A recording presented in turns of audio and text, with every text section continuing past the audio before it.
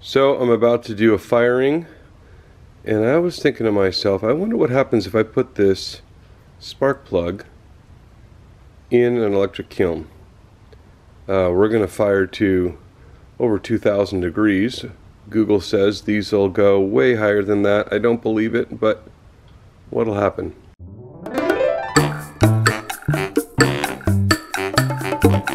My inspiration, you can see in the background here, I have a little side project for 2021.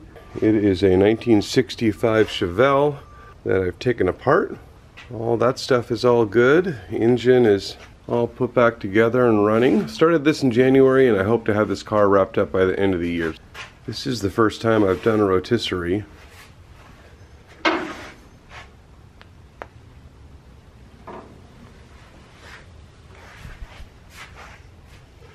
But for things like patching this hole where some dum-dum put a sunroof in it, makes it really easy. So anyways, that's not what you're here for. Let me get this thing in the kiln. We'll see what happens. So here's the plan. I have a tile.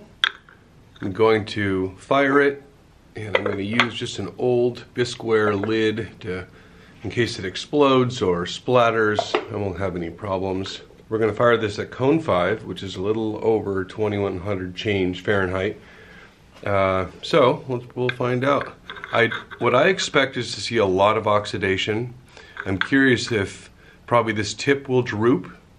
I'm really curious to see what happens to the ceramic part. I expect, of course, all the lettering and whatnot to go away, but yeah, so what'll happen? Let's see.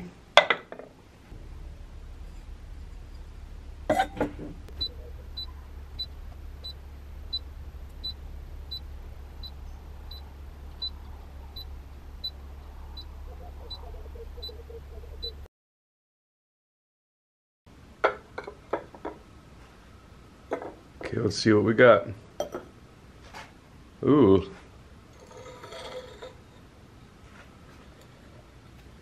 Well, that is interesting. Color's interesting. I don't know why this popped out. Yeah. So, but this is shocking to me. Look at that. It looks absolutely perfect. So clearly, these people are glazing their ceramics. That is not just like a decal. And it looks good as new. So there you are.